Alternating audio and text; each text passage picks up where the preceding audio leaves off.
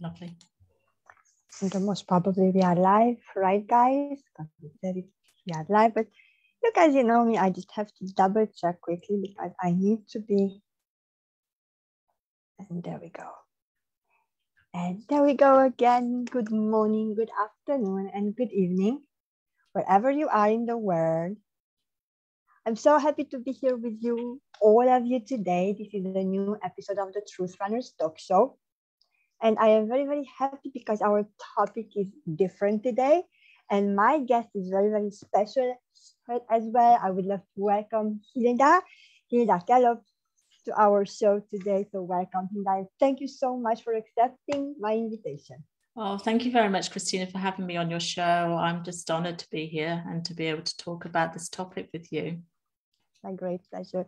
Hilda is new to the Truth Runners Talk Show. So please allow me, guys, to introduce her to you so you know who our guest today is. She's a life and business coach, a trainer, an energy healer, writer, and speaker who helps people to overcome anxiety during times of massive change, to become more confident and trusting in their own abilities, to create the life what they want. Her new organization, Roots of Hope, works with children, young people, individuals and corporates, and storytelling at the heart of the service she offers. Hilda speaks on topics such as diversity and inclusion, gender equality, mental health, and overcoming grief and loss. Two interesting facts about her. She's English, having gone to school with J.K. Rowling and being part of a global campaign to ban landmines spearheaded by Princess Diana, which won the Nobel Prize, resulting in a treaty signed by almost 200 nations to ban these heinous weapons. Wow. Hilda has written 4 books and runs a masterclass called Writing for Wellbeing online and face-to-face. She's the UK ambassador for a global initiative to empower women called Empowerment Through Spoken Word Poetry with Dr. Anita Caprice. So I'm so happy, Hilda, and honored to have you as my guest. So welcome again. Oh, thank you. Well, I'm thrilled to be here. When you read all that out, I was thinking, really, do I do all that? But I enjoy what I do, and yeah.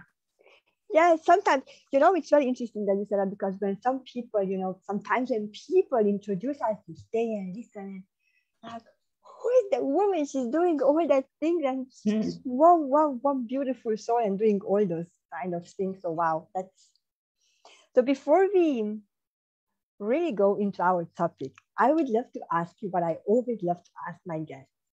Who are you, Hilda? Who you truly are? Who am I? Mm-hmm. I, in my heart, I'm an old soul.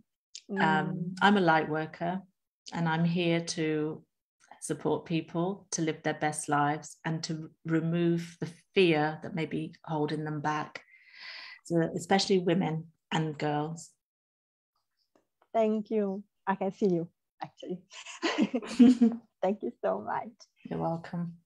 So our topic from today is, it's going to be hard to pronounce for me, so bear with me, guys. This is my third language, okay? It's bereavement and loss. Yeah. Okay.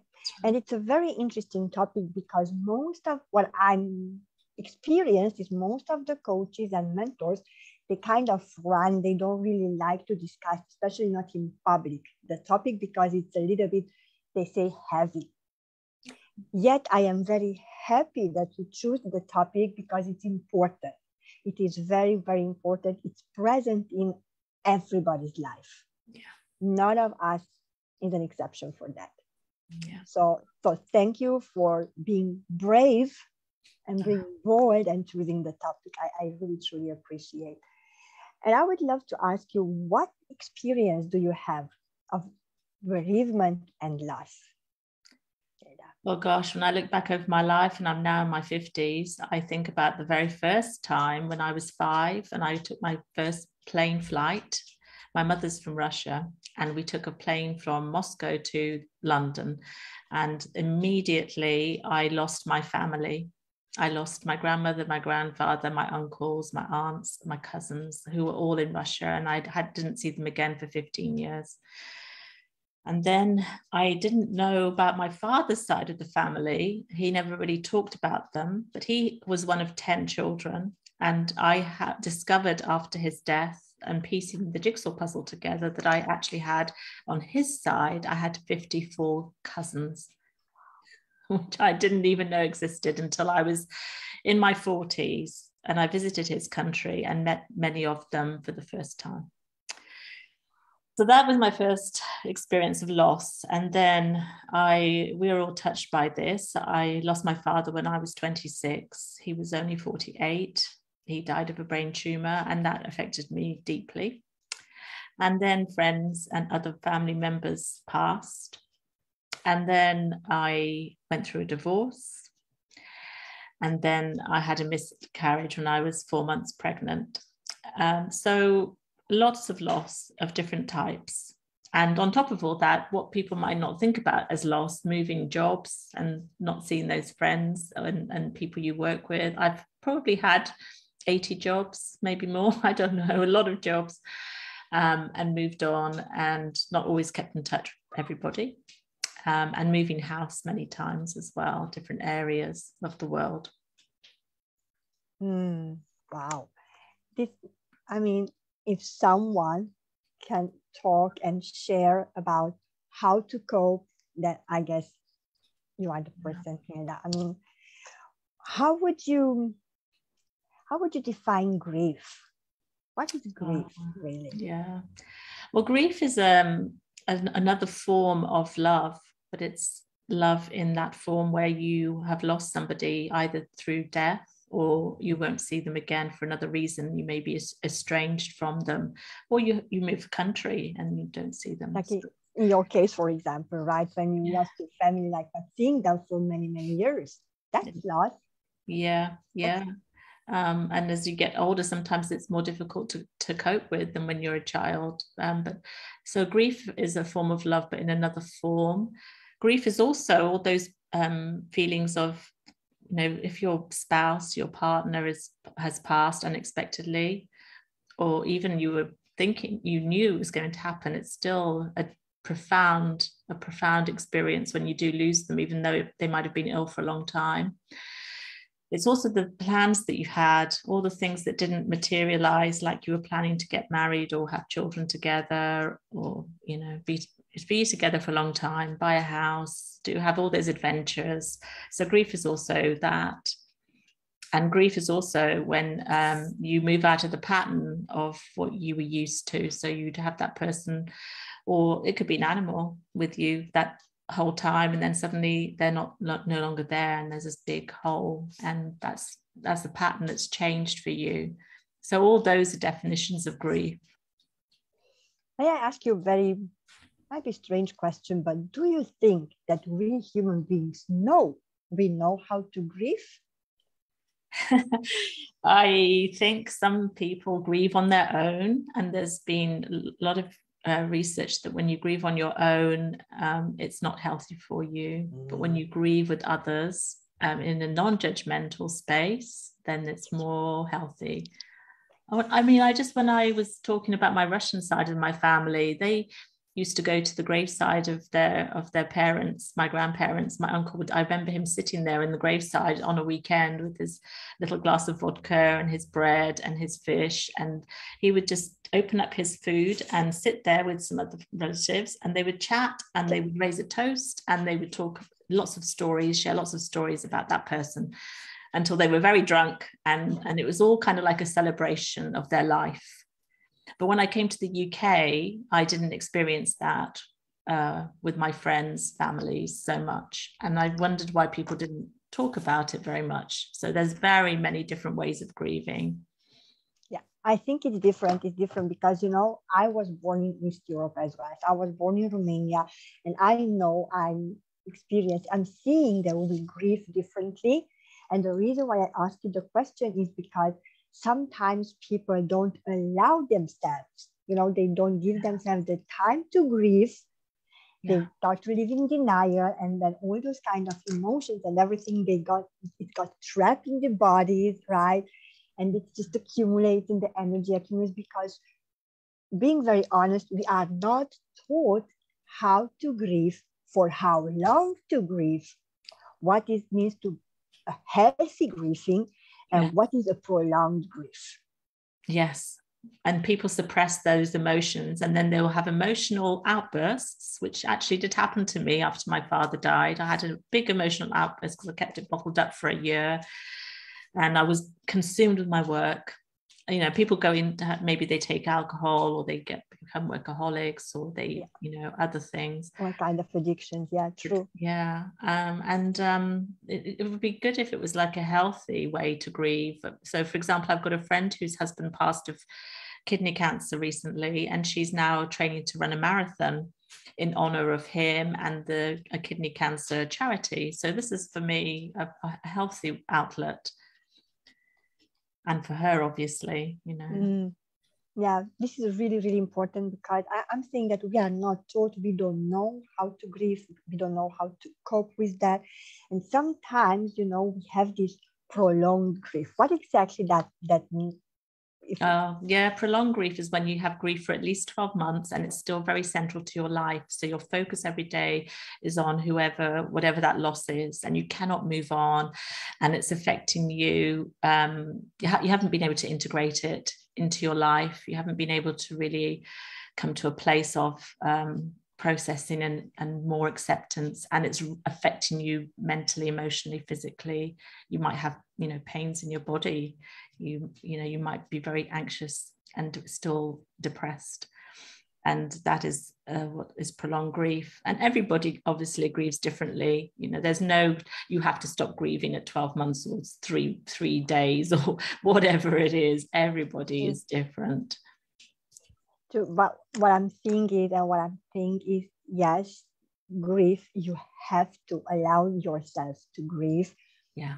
But also you have to know when it's time to move on. I'm not saying to, you know, people say, and coach say, let go. I mean, I don't really like, I'm not, yes, let go. It's about adjusting. It's about adjusting. Exactly. It's not kind of, you haven't moved on in the sense of, you know, that used to be the expression, and we tend to still use it, but the better language around it is adjusting now, and being able to accept it and to cherish that person, but it's not in a way in your life now where it's central to your life and the focus is still on them. True. How is grief different after bereavement due to suicide? Yes, well, there's a term for that, and it's called postvention. And well, I mean, suicide, the question is always why. You know, why? And often people won't leave notes, and sometimes if they do, it even raises more questions than answers. And there is that sudden shock. And with suicide, more people will have been affected by it, because you'll have the first responders, perhaps, you know, the emergency services, you'll have the relatives, it'll be more public, because there'll usually be an inquest. So it'll be in the news what's happened. There'll be investigations and questions asked of everybody to try and understand piece it all together. And then there's the guilt and the shame and the shock for that the people affected. And unfortunately, those that are affected, I read some research that 67% of those affected by someone's suicide are likely to think about suicide themselves. Wow. So that's how it's different. Okay, this is a topic I could go in really, really, because you were talking about things what comes up after, you know, the shame and guilt. Yes. You know, shame and guilt are really, really just human manipulations. It's something which is like conditioning. That's again another topic, really. What I was thinking is that just to summarizing this first part, really, is that we are, number one, not taught how to grieve. That's for sure. And I've learned from you that, and yes, we all grieve differently. But the more important thing is to allow ourselves, you know, to grieve. Don't suppress the emotions, the emotion of grief, because that causes this ease, right? This ease is in body. It can even bring to addictions. You were talking about that as well. So it's really, really, really a very interesting topic. So I could be here for a long, long time. But I would love to change the tone a little bit, and I would love to ask you about your new business, because you said you changed a lot of jobs and you did that, and that's okay. I always say, if you don't feel good in a place, move. You are not a tree, okay? You are not rooted there. You can move. You have 2 feet. You can move until you find something which resonates, which is in alignment. And if you're not, then you just create a way for yourself. And I think this is exactly what you just did, right? Yeah. So your new business is called the Root of Hopes. Root of Hope. Yeah, so it's a health and well-being business. I'm passionate about supporting people to let go of fear, let go of anxiety, so that they can move forward in their life with more faith and self-confidence. Because if you think about, you were talking about conditioning from a very young age. I mean, girls as young as 6 are already feeling ashamed of their bodies, or they're comparing themselves to others, or they're, wanting the latest clothes and maybe their parents can't afford them and things like this. And there's all this conditioning that's happening. And it holds us back as adults because it gets ingrained in our subconscious thinking. So it's about kind of rewiring, helping you to rewire yourself and your thinking, so that you can progress, you can move forward. It doesn't mean that you're going to be positive all the time. No, you have a cry, let it out, let those emotions out when you're really upset about something, and then think about why you were upset, reflect on it, and then think about how you can move on as well. What steps can you take? So it's about, I really feel passionate about supporting children with this, because as I said, I think they did research, and children at the age of 6, girls and boys, are generally both outspoken, use their voices, pretty confident, say what they think. If they say something to you, it's like, I don't like your top, I don't like that color. It's kind of nice, it's kind of charming, and it's honest. But then by the time they're 11, it's very different. So I would love to see children grow up to their full potential as adults, because we're going to have a better society that way. We're going to have a better world that way. So Roots of Hope comes from, my father was born in a house called L'Espérance in South America. And it comes from that, really, because L'Espérance means hope in French. And him and all his siblings were born in this house. And on his side, I noticed that there were all these things that they did that nobody in the family had done. So they were kind of the first in the family to do this. My grandparents left India. They were the first to leave the caste system in India. They didn't want a part of it. They wanted to create their own kind of life with more social upward mobility. And then my father was the first in his family to get a scholarship and go overseas and study. And he became an engineer and got a degree in civil engineering. And he was the first in his family. And he built a bridge back in Guyana, his home country, which connected the river, left and right side of the Demerara River. And so people didn't have to take the ferry for 8 hours to go to the market. They could just take the bridge and drive across in half an hour or so. That's what he gave back. And he was the first in the family to do that. My mother was the first in her family to get on a plane and leave communism behind, because she was born in Russia. She, at the height of the Cold War, she had married my father, and took about 6 months, but she left Russia with all the bureaucracy and the paperwork tied up. It was all done, took a long time, but she did it. And she was the first to say, look, I'm going to start a new life. I've got faith and hope and confidence in myself to do that. And I'm going to leave and start anew.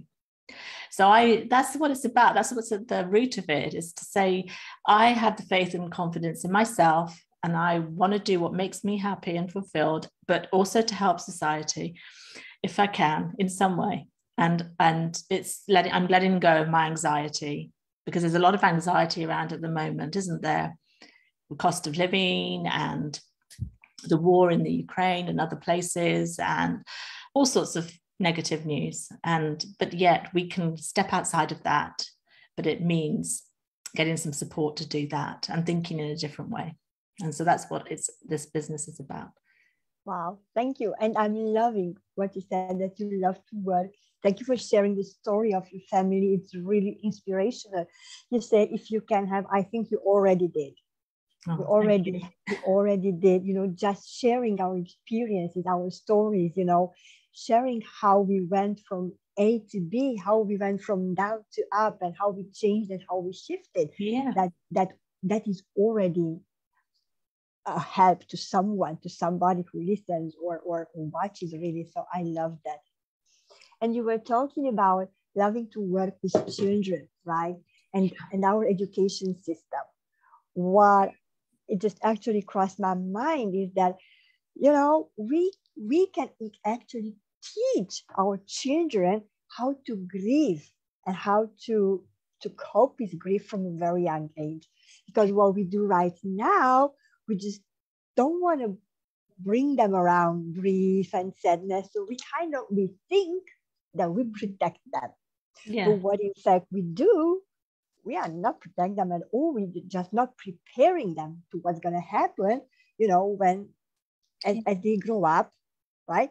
They will experience more and more loss, more and more grief, more and more, okay? And they will not be able to cope because nobody told them. So you working with young children, and having these organizations of hope, and just crossed my mind that it actually would be really, really nice if we teach these things to our children.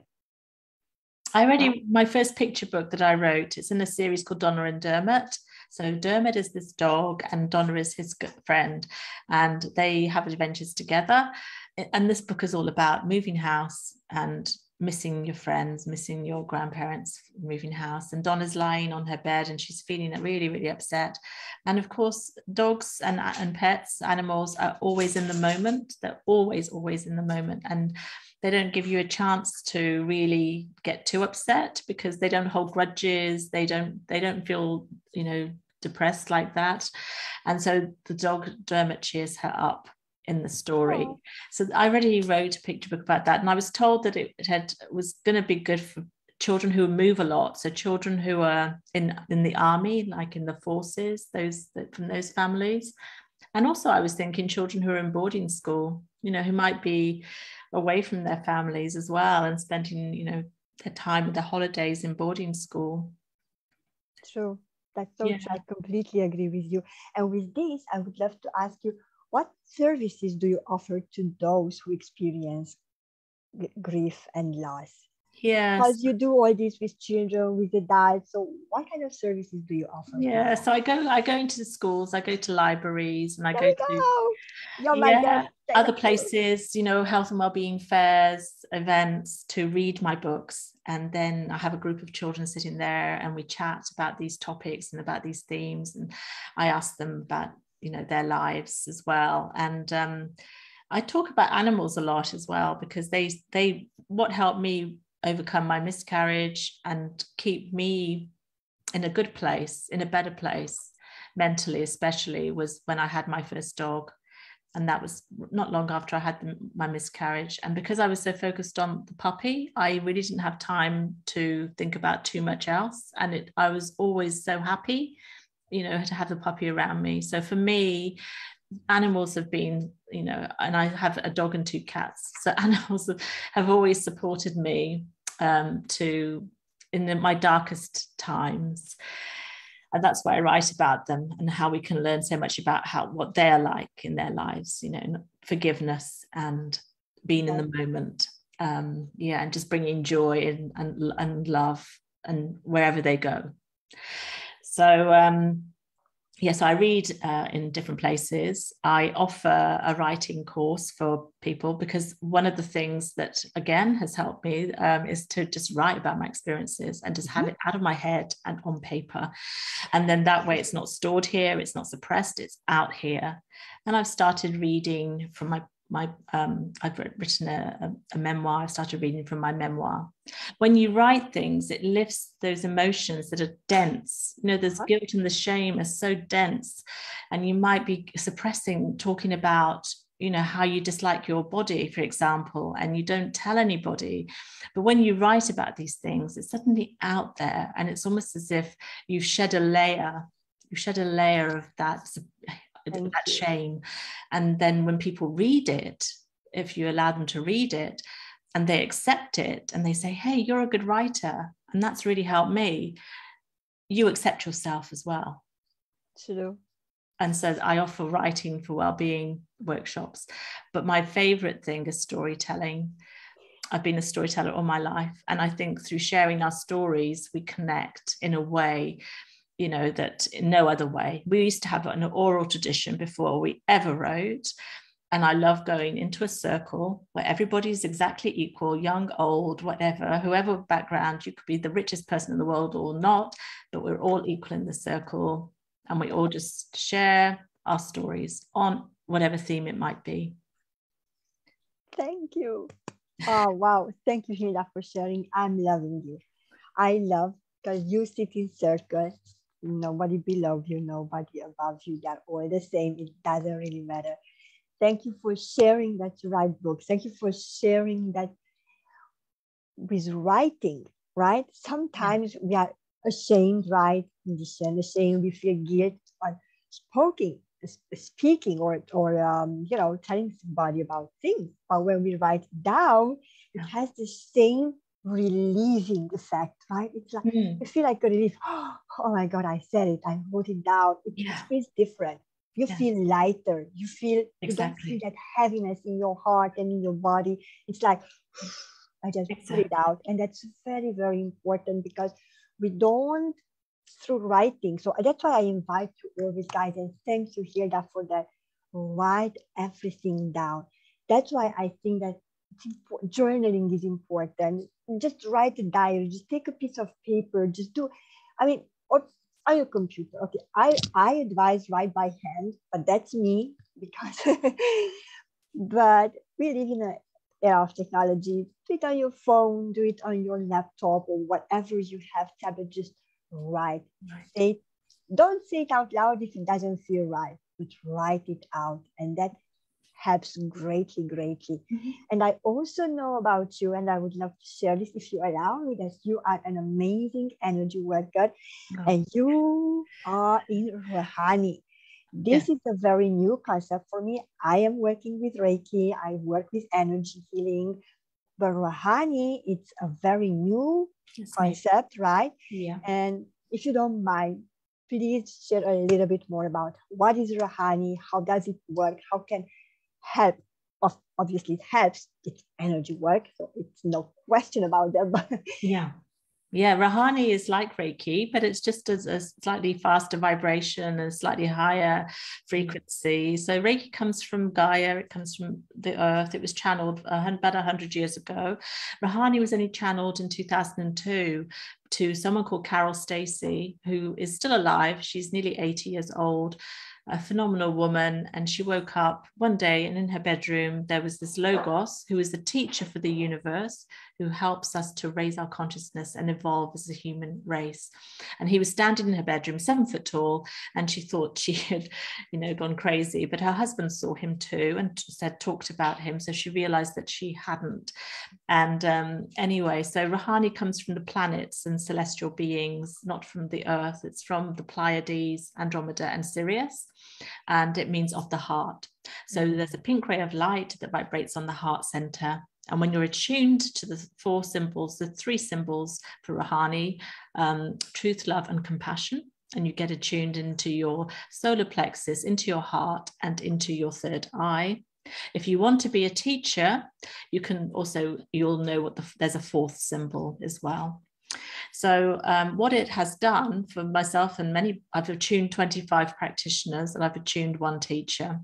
We were only allowed to attune face-to-face, so I wasn't allowed to attune during lockdown at all because of the the rules. But now we're allowed to attune online. So this is fantastic. So I can now work with anybody globally, and I cannot wait to do that. It's so powerful. It has transformed my life because you learn how to self-heal and lift all the emotions that hold you back, and all that negative inner voice that says you're not good enough, you can't do this, who do you think you are, who do you think you are to stand up on stage and read from your book? That was the voice in my head for such a long time. Rahani helps you to lift it. And you self-heal. You can send distant healing. I was sending lots of distant healing to people during COVID times. And you can work face-to-face as well. It's very powerful. Thank you. Oh my God, I'm loving you more and more, Hilda. I love being on your show, Christina. And if you would like to learn, or anyone who would like to learn, I would love to teach them. It's one of my favorite things. So guys, if you would love to know about the energy healing, if you would love to know more about Rahani, then reach out to Hilda. She's going to guide you. She's going to tell you how you can get there, what you can do. It's truth, love, and compassion. I'm loving it. So you already got me there. And the other thing is self-healing, right? Because every healing, guys, remember, I always tell this, every healing is self-healing. You do it to yourself, you do it through channeling, from the earth, from up there, from whatever, but you doing the channeling, and you cannot heal somebody else until you don't heal yourself. You cannot love somebody else until you are not in love with yourself. Yeah, absolutely. Right? And because Rahani's so great as well for people who've got animals, but they can't afford the vet's bills. So I've had clients who have got horses, and then how am I going to pay the vet's bills? So I've taught them, and they then do the energy healing on their horses or their dogs. And also it has worked very well for children who have got ADHD as well. So because it balances the energy in the body. Oh, yes, it is true. Shpresa is asking you, Hilda, why having a pet at home makes people peaceful, quieter, and kind. So we just go back a little bit to the previous and answer to Shpresa if you would love to. Well, I mean, animals pick up on your energy straight away. They know. I have a cat. He's a boy. Yeah, and they know, and they're, and when they purr, when they come close to you, as with the cats, they're like sort of vibrating on your energy, but also they bring in a calmness. So you're absorbing their energy. It's like a contagious, beautiful, lovely thing, and it calms you down. And there's been lots of research, it lowers your blood pressure and it makes you less anxious. And of course, at the bottom of it all is love. At the bottom of all of this is love. And when you're in that place, miracles happen. That's when the magic happens. And that's why, I don't think I could live without animals in my life now. I'm loving what you're saying. Love is the universal language. The whole universe, it's unconditional love, Yeah. Matter as a matter of fact, it does not exist. It's all energy and sound, vibration, right, and colors, and that's the element, the component of it. It's love. Yeah. And when we tap into that energy and we go into our heart center, when we connect with love, then we see the world through the eyes of love, and then we see the world completely differently. And absolutely, I'm saying it's one of the highest, if not the higher frequency possible, and that's love. That's unconditional love. And getting back to animals, my cat, his name is Jasper. He's a very stubborn. He's a cat, okay? So he has his own rules, his own cat. When I feel good, he just, is around me when he's hungry. So he doesn't even bother when I'm feeling down or I know I'm going through something. My cat is always on my lap, on my bed, near me. Yeah. Oh, I love Jasper. He always knows. So when I'm, sometimes I go to sleep. Sometimes he visits Maya. She's my daughter. Maya, she's fine. She's a perfectly balanced child, really, honestly. He doesn't really bother. Oh, she's fine. And then she comes to my husband, he comes to my husband. My husband is fine. I'm going to Christina. If I'm fine, then he goes down and he sleeps, in front of the bed. If I'm feeling tired or low, he always keeps up almost at my head. Gosh. Or sometimes he goes down to my feet. But then, based on his behavior, I can kind of analyze my own state, where I am right now. And then I sit and I'm asking myself, where are you right now? Where I am right now, emotionally? Where is my soul? How am I feeling? How am I truly feeling? Because sometimes, people go, oh, Hilda, how are you doing? How was your day today? Just for the sake of asking, and you say good English word, I'm fine, thank you, but you're not. That is the automatic response very often. Exactly. And you're not good at all, but this is how we respond. And then we do this, with the animals around, we can do this self-check. How do I feel? How my pet behaves around me, and then I know how I'm feeling. I can take an, kind of inventory of that, of how am I feeling really. Yeah, absolutely. They're so sensitive, aren't they? They're so attuned and so wise. I don't know. Sometimes I feel like, do we deserve them? That's just so, animals are so amazing. But the good thing about pets is that in their next lives, they're going to be in human form the most probably. Okay. I'm going to, there is Dolores Cannon. Okay. I read a lot about her and about her work. I love very much Dolores Cannon. She talks about the 3 waves of volunteers, and there what she explains, during her hypnotherapy sessions, what people channel and what she channeled, that apparently it looks like those animals which are pets right now, their next life, because the soul want to grow, they choose to be in human form because this is what they want to experience next. So I'm not it going. Might well be true. It might well be true. I mean, she's so spiritually evolved, and I've heard the same from other psychics or mediums as well. I can say to you that definitely there's something about it. When I've experienced bereavement and someone's passed, it's happened so many times now, there'll be a moth or there'll be some unusual animal in the presence in the house or something like that. When I had my miscarriage, it was when was that? 2006 now, so quite a long time ago, and it was when I was 4 months pregnant, and we had our baby's body cremated, and then we went to a church. We were living in New Zealand at the time, and it was just outside of Wellington, the capital. Beautiful church with its white board and a kind of a red roof like a steeple, and there was a tree by the church, big tree, and beautiful kofi, which are yellow flowers that were out. And we walked around the church and we put the ashes of our child on the grass by the church, and then we were in tears and we were hugging, and just as that moment, there was a bird that started crying at the top of the tree, and I have never seen a bird like that. And I have never heard a cry like that. And it sounded like a human voice when it cried, like a baby's voice.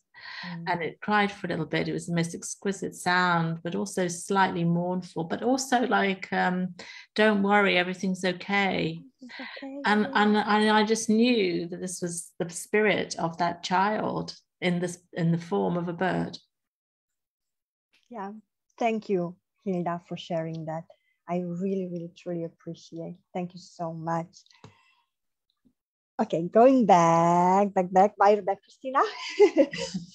Are there any resources you can recommend to our listeners today? There's lots of books on bereavement. There's one that many people have read and recommend called Grief Works by an author called Julia Samuels. There's also Helping for the Helper by someone called Babette Rothschild. So Helping for the Helper is recommended. My personal favorite when I was going through grief was a book called Don't Kiss Them Goodbye. And it was by somebody who said they're always around you, whatever. A lot of people don't believe in life after death, I know, but this book helped me a lot, because it was about knowing that they had passed in spirit and they were still around you. And because, right, we're all energy, and one of the laws of energy is that energy won't disappear, it will just change its form. Thank you. How can it disappear? It changes its form. And so this book, Don't Kiss Them Goodbye, and I can't remember the author, I think it's Julia Dubois, I think, comes up. It's a fantastic book with all her experiences of seeing people who've passed to the spirit world. And you know, there's kind of almost they wish for you to have a better life. They want you to have a better life, and to be happy, and to laugh and not feel guilty about laughing. So if somebody dies, you know, you don't need to feel guilty if you have a laugh about a joke or something makes you laugh. You know, it's okay. Because they want you to be happy. They want you to maybe find love again, if you find that another person to love. That's true.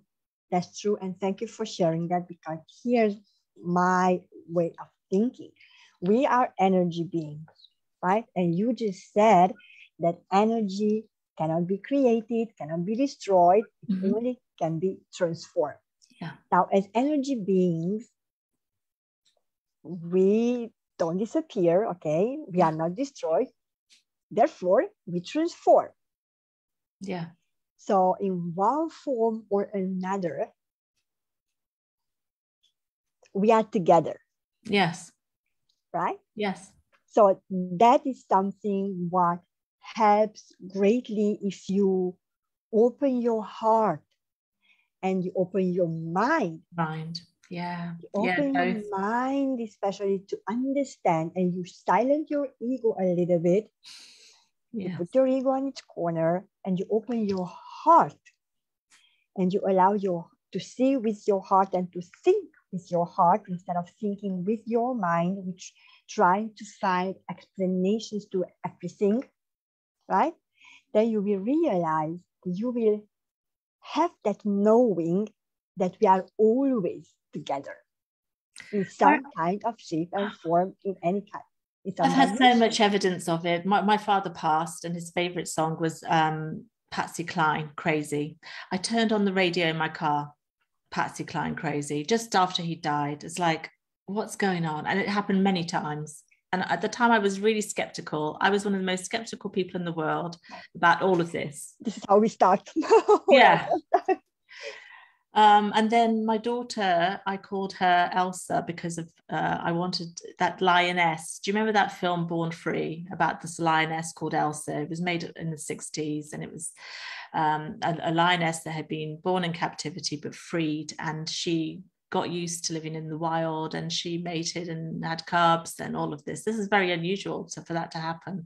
Anyway, they called the lioness Elsa, and for me, having a daughter who could do whatever she wanted in life, who was free to do whatever she wanted, Born Free was one of my favorite films. And the soundtrack, there's a beautiful song. And then just after she was born, this soundtrack came up in the car again. I mean, that's a really unusual song. How often does that happen?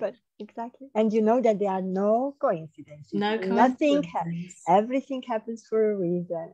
Every cause is an effect. So wow, thank you. Yeah, we're on the same wavelength. And yeah, you just experiment, be open, look out for signs and signals, because they're everywhere. You've lost count of the number of times I've seen coins on the ground, I've seen feathers on the ground, and these are often signs that you're on the right track. That's true. I agree. And what I'm saying is, we very often work with life, through life, with our eyes closed and our shoes on. If we really open our eyes and take our shoes off, then we really see what's around us. So I'm not going to leave it with that. Otherwise, we're going to stay here until tomorrow morning. Yeah. How can people get in touch with you, Hilda? So guys, if you loved, and I'm sure you did, and if you think that Hilda can help you, and I'm sure she can, where people can find you, Hilda? So I'm on the Facebook, I'm on Insta, I'm on LinkedIn, And I'm also on my email, which is hildakalap@yahoo.co.uk. And soon we'll have our website up for Roots of Hope. So just look out for that in the next couple of weeks. And yeah, very exciting. I'm so happy. I'm excited. I'm really looking forward to have your website up and running.